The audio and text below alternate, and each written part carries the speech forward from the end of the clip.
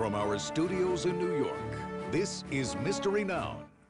Two married poets, a drug-fueled party, a broken window. Thanks for joining us tonight. I'm your host, Colleen Stahl, with Mystery Now. Tonight, we'll explore the circumstances around the death of renowned poet Adelaide Henderson in 1994. Was it an accident or something more sinister? Find out in an episode we're calling The Final Word. So how did it all come crashing down through a second-story window in this upscale enclave nestled in a wooded suburb? A life ended in a moment. A love shattered in a heartbeat. Hendersons were always super nice to me.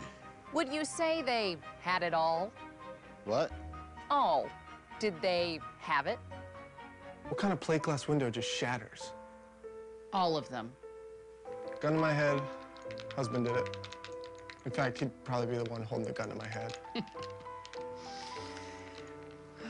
So, you have a girlfriend? When we return, things get strange in the Adelaide Henderson story. Was the handsome poet and caring stepmom murdered? And if so, by whom?